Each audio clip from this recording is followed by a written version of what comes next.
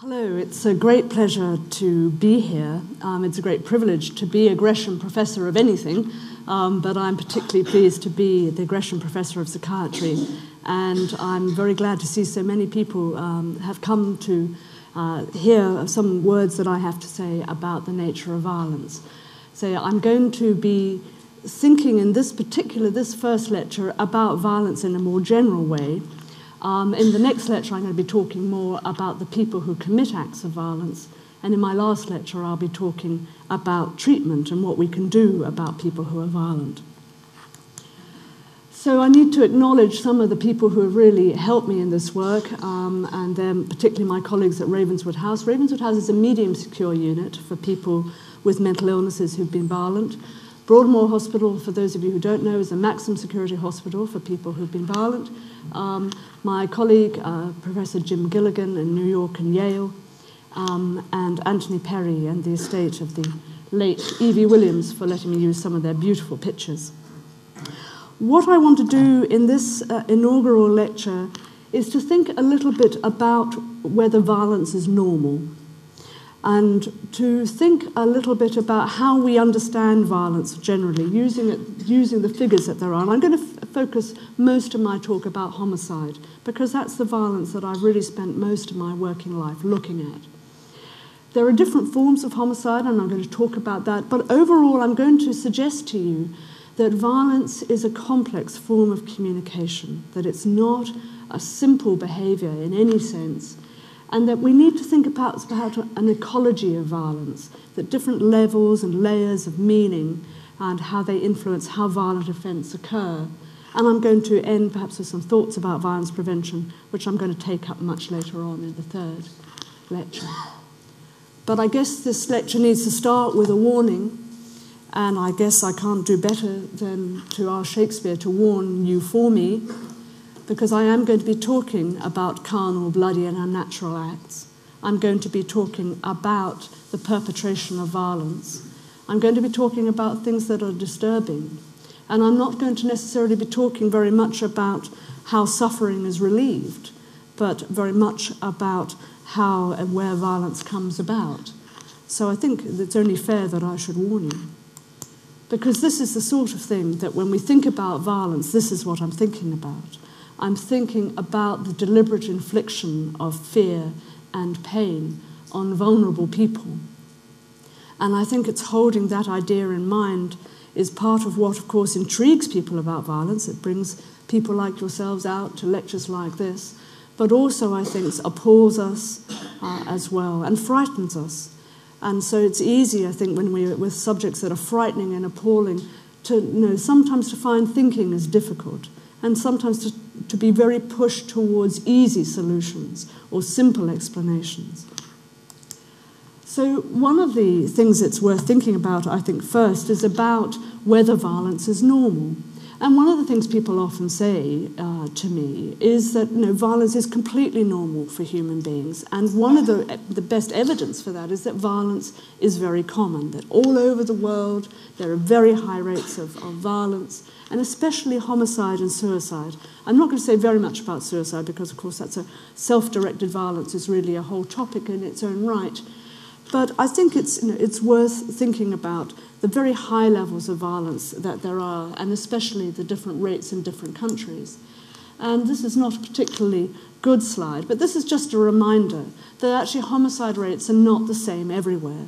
In case you needed any persuading, there are places in the world where homicide is really quite rare, and there are other places where homicide is almost a daily occurrence. And I think that that's the first bit of evidence that should make us pause a little bit when thinking that violence is essentially normal and expectable for human beings. Now, this is an appalling slide, and I don't want you to focus on anything at all particularly, except on the red and green boxes, because the red and green boxes are about homicide and suicide. So this is a slide showing the leading causes of death in the United States in 2012. And again, all the white boxes are various types of diseases, and I wouldn't worry about those too much, unless you've got any of these diseases, in which I'm very sorry. But But in fact, what I was really just wanting us to focus on are the red and the green boxes. And the green boxes are suicide, and the red boxes are homicide. The blue boxes are unintentional injury. And one of the things that you might like to think about, particularly the epidemiologists among you, is how much sense it makes to put homicide and unintentional injury together when you're looking at the statistics. There are very comprehensive statistics that are available that will tell you about the high rates of homicide and unintentional violence. But I think one of the things that we might want to think about is whether it's really helpful to put those things together. The other thing that's worth noticing is just how in the different age groups homicide takes place affects different age groups, and suicide similarly. That suicide is something that is pretty much unknown before the age of 10, but homicide, sadly, seems to occur in children and the under 15s, and then again in younger people, and then stops pretty much once you get to the magical age of 40, which is great relief for all of us who are 40 plus. So this is another slide, again looking at the different types of violence-related deaths. And again, the green boxes are suicidal deaths. And you'll notice straight away is that there's many, many more suicides than homicides. But that the homicides are mainly by firearms and various types of stabbing or cutting or piercing. So I think, again, it's just worth noticing how it's not uniform, that homicide is not a uniform activity across all the different age ranges. And it seems to be something it seems to be an event that can take place particularly amongst the young, in fact. And that, again, I think is worth thinking about when we think about both perpetrators and victims of homicide. I won't spend very much time talking about victims today, but the victims of homicide tend to be very similar to the perpetrators of homicide, and they tend to be young men. This is a slide just showing us, in case we didn't know, which is that the rather peculiar thing has been happening, which is about the rate of that violence rates appear to be decreasing.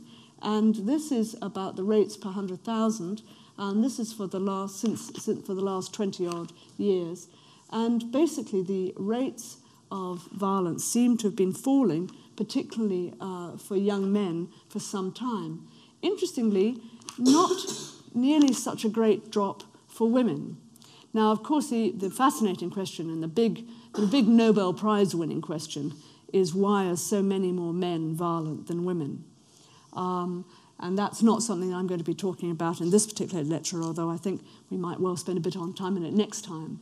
But I think what's very striking is that the rates of violence amongst women have not changed very much in 20 years. They're low, but they haven't dropped a great deal, whereas the rates for young men seem to have really changed quite dramatically. And this is just another one comparing young people, 10 to 24, with all ages. And again, apart from a sort of blip around 2000, pretty much across the age range, rates of violence have been falling. And this is from the United States, but it's fairly similar in this country too. But you'll see that the rates, of course, of violence amongst the young are considerably higher than the general population. And it's very much the young who get involved in violence that are both perpetrators and also victims. And here's yet another slide, but this is just again about separating out males and females. And it's really just to somewhat labour the point, perhaps, that it's by no means clear that rates of violence are static, that are universal, that don't change. Clearly there's an effect. Somehow something's been changing in rates of violence over the last 20 years in places like the USA and in Europe. Generally speaking, where there's stable governments, there seems to have been falling rates of violence. But there's important influences of age and important influences of gender. And again, this is just to make the point about gender, and it is a real puzzle.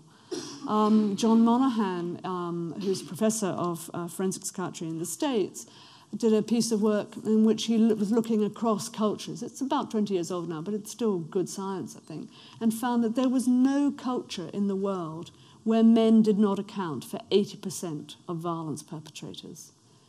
So there's something very odd going on, I think, about the Y chromosome in terms of its influence on violence. Because clearly not all men are violent, far from it. But the vast majority of men will never be violent. And yet when it comes to significant violence perpetration, it seems as though men, and particularly young men, are much more ready to act violently. You'll notice, however, that there's not such a huge difference in the 10 to 14 age group. And there is some reason to think that, amongst teenagers, that boys and girls are beginning to equalize a little bit in relation to violence. But it is quite striking, I think, that young men and young women are really are different. I won't go into that in great detail, again, just to look at the differences between these two. Sorry, that's a repeat of the last one. This is the one I wanted to look at too, because this is about ethnicity. Because I think in the States, certainly, there's a big influence of ethnicity in terms of perpetration of violence. So here you'll see really big differences between the use of knives and sharp weapons, cutting or stabbing type of weapon, knives and guns, in the different ethnic groups. Now, I wasn't able to find similar data for England and Wales, but I'm sure it does exist, probably buried deep in the Office of National Statistics. But I think what's important here, again, when we're just challenging the idea that violence is normal and that everybody's at it in the right circumstances, I think we need to consider this effect both of age and of gender and clearly, I think, of ethnicity. And this is another, just showing the preponderance of firearms. And of course, many people have speculated that the huge rates of violence, and particularly homicide in the States, which really mark it out from other similar jurisdictions, is the access to firearms. This is an interesting slide, and quite what its significance is anybody's guess. Anybody, again, the statisticians amongst you will know that there is that correlation is not causation.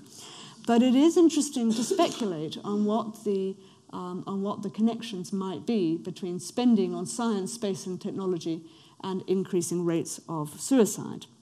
And this is really partly a warning about statistics.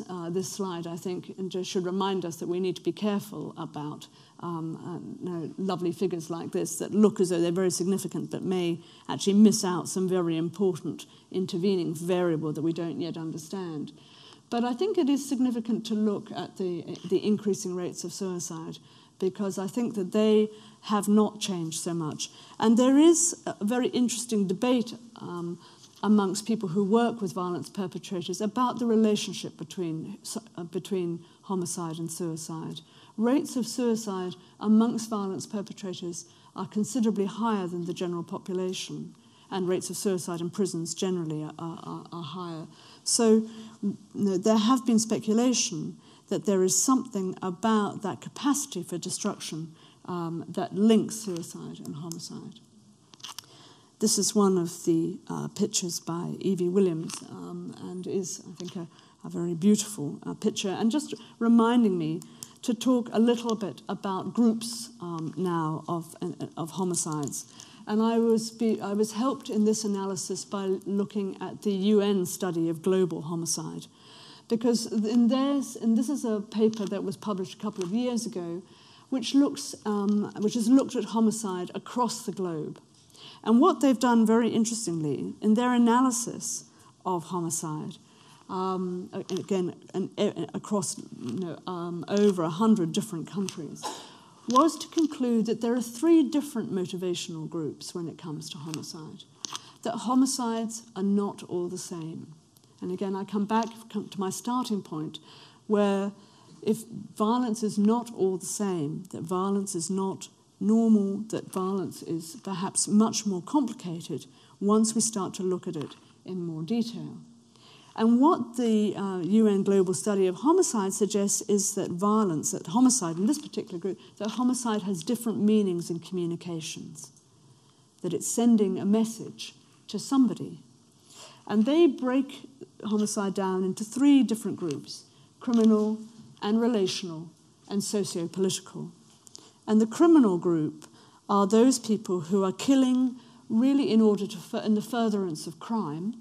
So that's particularly in relation to gang-related violence, but also crime that relies on dominance hierarchies, where people are killing in order to maintain their authority and dominance. Relational homicide is that homicide that involves people who've known each other. And many people here will probably already know that the vast majority of homicides take place between people who've had some sort of close relationship. That homicide is an offence that nearly always involves some sort of relationship or past relationship between the perpetrator and the victim. Homicides of strangers are really comparatively rare. And then the last group, the group perhaps that we're perhaps particularly familiar with at the moment, which is the socio-political terrorist group. And the UNIDOC group have, I thought, a rather chilling phrase to describe this group, who say that they're killing people for what they represent. And I think that that's an interesting way of thinking about homicide. Again, the point being that the meanings and communication behind the homicide are really very different.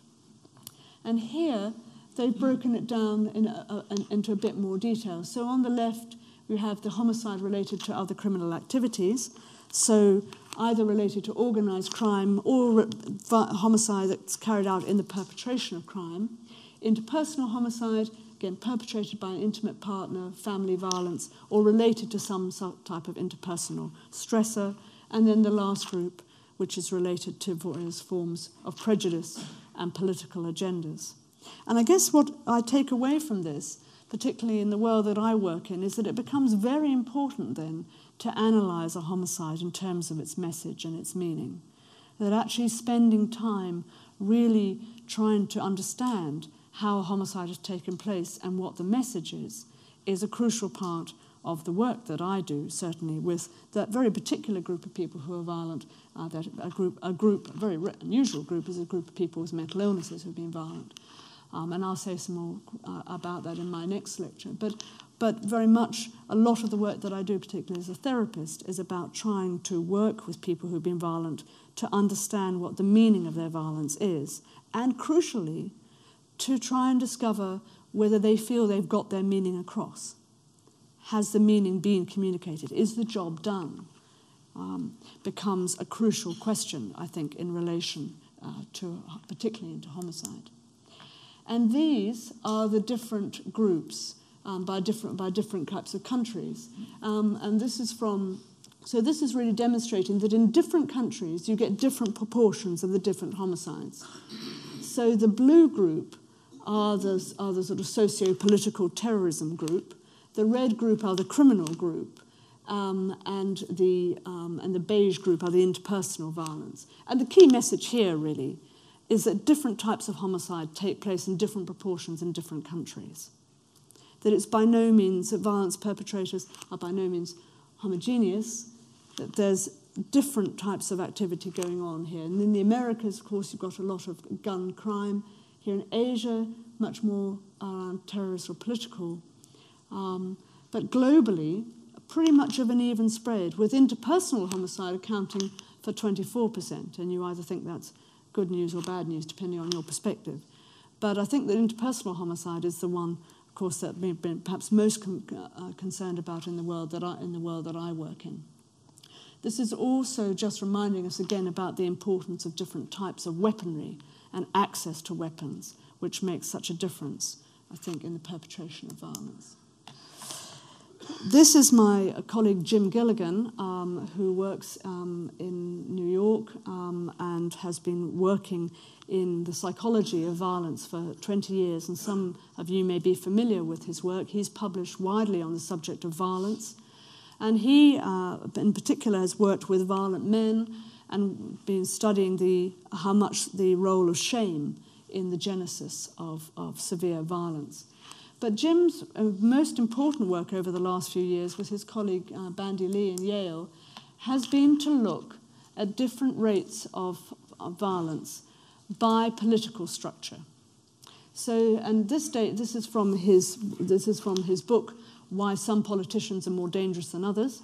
And if you haven't read it, I urge you to go out and buy a copy because it really is the most fascinating read. And what Jim and his group have done is to analyse the death rates in the USA, both homicide and suicide, in terms of the political governments that were in charge at the time. For those of you who can see, it's a bit hard to see, but in fact, they are blue, obviously for Democrats, and red for Republicans. And the take-home message is that, that here we see these are the Republicans here, and the Democrats here, and again, Republicans around here. And basically what Jim has been able to show is that there tends to be a very significant rise in homicides and suicides when the Republicans are in power, and a drop in homicides and suicides when the Democrats are in power. This has not made Jim popular with all political groups in the States. I'll leave you to work out which parties he gets invited to and which parties he doesn't get invited to. There is equivalent data, equivalent UK data, but it's not nearly so remarkable, partly because our base rates for homicide are so much lower, and the inequalities and the change of government are not so dramatic. But this is really just the next step is really just to show that the rates of homicide are so very different across the different states, and that this also maps onto political flavour. And that you can see here that these dark colours here are mainly in the southern states. There are some pockets, of course, up here, but a lot are in the southern states, and particularly here, this is Texas. And that what Jim's hypothesis has been is that the rates of suicide and homicide change according to political structures which favour inequality and particularly competition. That governments that favour and support intense competition between people are governments that therefore tend to suggest that those who lose those competitions are not worthy, are less successful. And if you combine that with cultural groups around, particularly cultural ideas about masculinity, where a man must always be successful, what Jim and his group have suggested is that where you get governments in power that support intense competition and inequality, what you tend to get is a whole group of men who are desperate, who are ashamed, who don't feel like men when they lose their jobs and can't get work. And that these are men who are perhaps particularly at risk of acting violently. We do have a little bit of data from this country, and Jim's work is based also. This is from the Equality Trust Foundation, but there have been several studies that show very nicely that where you get big inequalities of income across a social spectrum, you get increased rates of violence. And that, again, is just to make the point that I've been trying to labour, if you like, that there's nothing necessarily natural about violence, and particularly not about homicide, that actually homicide is influenced by the relationships that we have with people, by the culture that we're living in, by the degree of inequality in our society, by the attitudes towards masculinity, and the theme of, and the question of your age, and indeed the gender role in terms of shame and masculinity. This is a study by Bartels and Pizarro from, again, a couple of years ago, which looked at the utilitarian reasoning in different groups of people. And they found that they compared people who scored high on psychopathy measurements. Now, again, the epidemiologists amongst you will want to say that self-reported scales of psychopathy are probably not all that reliable, that the really good-going psychopaths don't admit it on self-report scales. And I'll be talking a little bit about that next time too. But in this particular study, what was interesting about it was that not only was the people who score highly on psychopathy don't seem to do very different types of moral reasoning from other people. So it may be difficult to distinguish your psychopath from your non-psychopath in terms of their moral reasoning. And that might be quite important when it comes to choosing governments. And I say that with May in mind. The other thing about it is that in this particular study is that they were looking at the use of utilitarian reasoning. And what Bartos and Pizarro found was that psychopathy seemed to be associated with the degree to which you use very straightforward, crude utilitarian reasoning. If you use very crude cost-benefit analysis, what's going to benefit me most, what's going to benefit my group most, that type of reasoning seemed to have rather a strong relationship with people who scored highly on psychopathy. Again, I don't suppose that Bartels and Pizarro get asked out to many parties either. But it's interesting to think about what we might mean by utilitarian reasoning and about the issues about costs and how we put value on what things cost. Some of you will have had the privilege of hearing Michael Sandel speak on this issue about moving from a situation where we think about market economies to market societies, where we put value on things in terms of how much they cost. And there is a risk, I think, that a very crude types of utilitarian reasoning are used quite widely to make judgments about cost. Lest you should think that violence is the province of people who are strange and sort of mad, gun-wielding drug dealers in Caracas. They're not all mad drug-dealing wielders in Caracas. Violence can be perpetrated by nice people like us. And this is a memorial to the 508 patients at Reichenau Hospital who were murdered by the medical staff who were looking after them at the time. They were murdered in the 1930s as part of the euthanasia program, and that those murders were carried out by very highly educated middle-class people who were not drunk and not wielding guns and not growing up in a culture which supported violence. But nevertheless, these patients were murdered by the people who were looking after them. And I think that any account of violence needs to think very carefully about these different types of examples. Any theory of violence, and it needs to be able to include these different types of problem, this counts of structural violence and violence that occurs in very unexpected ways. Again, we might think here of the influence of a political structure which facilitated the murder of really very vulnerable people. This is a very complicated slide, but this is one of the reasons that I like it. And I won't attempt to take you through it, partly because I don't really understand it myself. But what it sets out to do, and it's a wonderful title, The Bazaar of Violence in Iraq. That is a great title for a slide. But what this is attempting to do is to try and analyze all the different elements that go into understanding violence in Iraq. Then this is very much a contemporary slide. And I think if one takes nothing else away from this very complicated slide, is just how complicated it is to understand the human violence in this particular cultural group. So that again, the claim that violence is normal for humans, that it's very straightforward, that everybody's violent, and what else can you expect? I think that a detailed analysis of both the statistics, but also in looking at the relationships between different groups of violent people, I think tells us that actually it's intensely complicated to try and make sense of violence.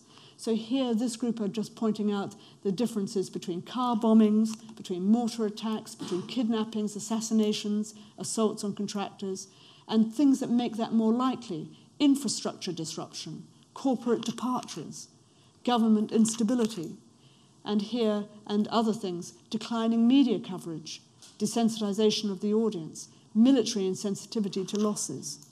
These are all factors that are affecting the commission of violence in Iraq, to take one place as an example. And again, it seems to me that this is a beautiful example of an argument for the complexity of human violence and the necessity to parse any analysis down and look very carefully, making sure that we're not missing important variables. Some of you may know this gentleman. This is Vince Gilligan. And again, 10% of the audience will go, yay, and the other 10% will say, who? And Vince Gilligan devised Breaking Bad. And for those of you who haven't seen Breaking Bad is a story about a man who becomes violent.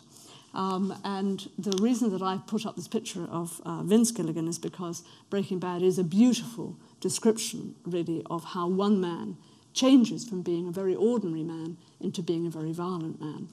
And I can't recommend it too much if you haven't seen it. A little bit of busman's holiday for me, but not too much. So, and the reason that I emphasize this is because I think when we're thinking about violence, you'll notice that I'm moving from the governmental to the particular individual. And I think when we're trying to analyse violence, we need to keep these different perspectives in our minds, if possible, simultaneously. And the reason that I have this picture of a bicycle lock is because I think to understand serious acts of violence, we need to be thinking about them as acts that are multiply determined, that there are many factors operating simultaneously, and that some factors will be very easy to spot, and there'll be things like cultural norms, the government of power, male gender, substance misuse, a massive risk factor for violence, which actually doesn't appear in the statistics, but actually is a massive contributor to violence. But then the last number in the lock may be something quite idiosyncratic to the violence perpetrator. And that's something that we see very much in the work that I do as a therapist with people who are violent, is often looking for that last number. So what we're thinking about here, what I'm encouraging us to think about, is a sense of an ecological model of violence. That the idea that we would move from the individual, the microsystem, to the macrosystem. That we'll be thinking about influences on violence that are coming, as it were, from the individual risk factors, but also interacting with the social and cultural risk factors. So that each act of violence has to be analysed with these different levels in mind. That we don't collapse, as it were, too early for simple examples. And I want to now move just to think about some violent individuals. And this, I want to talk now about about violent young men. And this is I'm going to talk about a study in Florida. And these are the unhappy young men who were the study here. And this was looking at the degree of adverse childhood experience that these young men had experienced. So the methodology for this study is based on some very interesting work that's been going on for about 20 years now by a group called the Kaiser Permanente Health Management Organization, who are a big HMO in the States. And about 20 years ago, they decided they wanted to try and understand why some people were very heavy users of their services. And what they did was to take a sample of 17,000 of the men and women who use their services, and they asked them about their early childhoods and about the degree of adversity they'd suffered. And what they discovered was that there were very high levels of childhood adversity amongst the people who were most frequent attenders at the health management organization, who were most frequent users of services. And this is really, and this is a slide which just shows you the difference. So the blue bars are the Kaiser Permanente group. So you can see that quite a lot of people had no childhood adversity at all. Although interestingly, only 35% of people had no childhood adversity, which is quite interesting if you think about it. And then this group of people had just had one type of childhood adversity. And if you want to know what we're talking about divorce, we're talking about poverty, we're talking about physical types of abuse, we're talking about serious violence within the home, those sorts of disadvantage, any things that you would think of disadvantageous. here we are with these, about the same groups had 2, but here are the juvenile offenders in the Florida prison. And 50% of them had had 4 or more different types of childhood adversity, considerably more than the general population in the Kaiser Permanente group. That is a considerable number, and of course very different. Compare this bar with these people. Almost hardly any of the offenders had had no childhood adversity at all. And I flag this up because, again, if we're thinking from the top down about the governmental influence on inequality and utilitarian reasoning, and the bottom up from individual vulnerabilities, then somehow, but all points in between, we need to be thinking about violence risk. And this is just another study showing something showing rather similar. But if I just show you now really what the way that adverse childhood experience might impact, and what the current best guess that we have at present is that childhood adversity of these various types has a big influence on the development of neural pathways, particularly in the frontal lobes. And the frontal executive is part of the brain that we know is most involved in terms of our sense of agency and our sense of choice and our sense of responsibility, and indeed our social brain. And I will be saying a bit more about that when we next meet. But what we think, of course, is that if you have that type of early disruption of neurodevelopment in your first 5 years or so, then that has an impact on your social, emotional, and cognitive impairment, because you're going to go into school with difficulties, and if you can't get into school and stay in school, that's going to seriously disadvantage you. But also this is a group of people who then adopt health risk behaviours, particularly smoking and drinking and illicit drug use, and that then leads to disease and disability and social problems. And it's very clear that the more childhood adversity you have in early life, the more likely you are to die early as well. And that fits in very much with what we know about violence perpetrators, which is not only are they socially isolated, which is a risk factor for early death, but they tend to die early. And these are the types of childhood experience we're talking about. We're talking about abuse. People tend, very understandably, perhaps to focus on sexual abuse, but sexual abuse is comparatively rare. Much more common is physical abuse and neglect. And neglect is a significant problem because of its effect on neuronal development. Household dysfunction, mental illness in the family, an incarcerated relative, mother treated violently, substance misuse in the family, and divorce. And this is a picture comparing the development of the brain. Again, the picture on the left depicts a fairly healthy brain.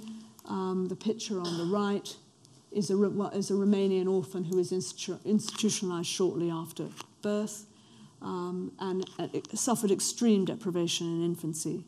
And of course, it's interesting, the Romanian orphan studies, which some of you will know, carried out by Professor Sir Michael Rutter, found, of course, that many of those orphans were actually getting food and drink and were warm and had shelter and so forth. But what they didn't have was any emotional input. They were neglected to a very significant degree. And if they were not rescued before the age of 2, this was a group of children who had very significant neurodevelopmental impairments. And they suffer from significant cognitive and emotional problems. But they're particularly around the area of the front of the temporal lobes, regulating sensations, and a very important part of the neural connections between the frontal lobes and the memory, part of the brain that regulates memory, and the bit of the brain that regulates fear. So damage like this is going to be a significant problem, lead to significant problems in mood and affect regulation. Particularly being able to regulate your anger and your fear is going to be jolly difficult for people with this type of brain. And here's a even more extreme picture. This is a very sad picture comparing, just this is a straight CT scan, showing the difference in size and shape between two children. And the Harvard Center for the Developing Child reckons that neglect is one of the most toxic things that you can do to a developing brain. And that's important, I think, because in terms of that many of the, if we look at the adverse childhood experience, I've already seen the Florida offenders, but 40%, at least 40% of the violent offenders that we hold in our prisons have been in care. And now the care system may not be all that great, but you've got to think, of course, about why they were in care. And of course, one of the reasons that they were in care is almost certainly because they were abused and neglected. So again, if we're putting together somebody who's vulnerable in terms of adverse childhood experience, and we put them in a social structure where there's massive inequality, where there's access to weapons, where there are different types of identity for a homicide perpetrator, whether in relation to crime or to terrorism or to interpersonal relationships, what you've got is a meeting of risk factors that should worry us a lot. And then this is really just another slide about the risk factors. This is really about poor health. And the reason I put this here really is just to remind me to say that, again, those people who perpetrate violence tend to have very poor physical health, and we're only really just getting on top of this. But I think what's fascinating is just the massive impact of childhood adversity on your physical health and the risk factors for poor health. So these are some of the questions that I think that we are left with, which is that if every act of violence is complex and multiply determined, if we're thinking about violence as a type of bicycle lock with a number of risk numbers that have to be activated, why are levels of violence falling? Why do levels of violence change in relation to political structures? Why is violence different for the different genders? Is it about gender role? Is there something about the Y chromosome that's uniquely vulnerable or leading, or somehow leading to acting as a variable for violence risk? We need, it seems to me, to be thinking systemically from the individual to the social in what I think of as this ecology of violence. And I think that it's at this point that I'd like to stop and invite your questions. And thank you very much for listening.